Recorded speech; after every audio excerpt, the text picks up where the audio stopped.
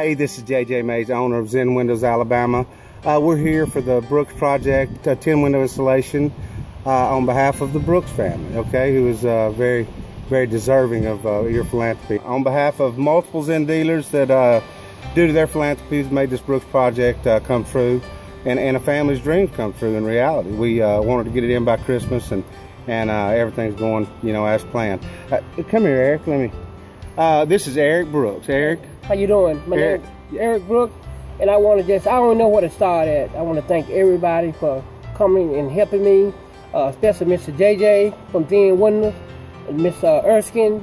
Just a blessing to God that, you know, we got people out there. I'm pretty get emotional, but thank you so much.